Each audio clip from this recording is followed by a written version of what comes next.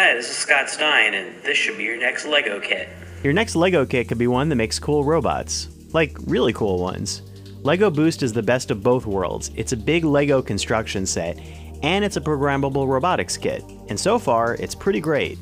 For $160, you get 840 bricks, a central Bluetooth-connected computer, motors, and instructions to make several robots and toys.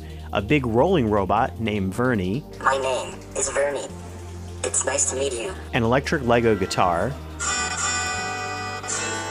a roving walker, a kitten, and a Lego building mini machine.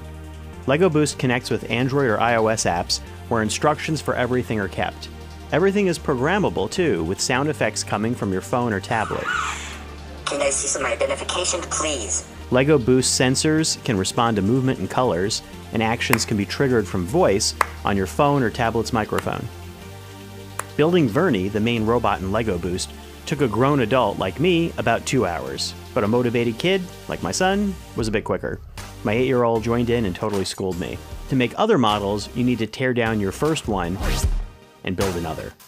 Lego Boost uses a mix of traditional Lego bricks and ones like Technic uses, but it also means you can decorate your Boost robots with your own Legos and get as weird as you want. Going off-road is part of the idea. Even the sound effects can be customized. There are already hundreds, but you can add your own. Hey, my name is Scott. Boost is meant for a younger range of kids than the years-old Lego Mindstorm kits, about 7 to 12. The idea is that the skills learned here could be built on in future app updates or in step-up kits. But Boost is self-contained, so all the things it can do here and later on are in this one box, which as a parent, I love.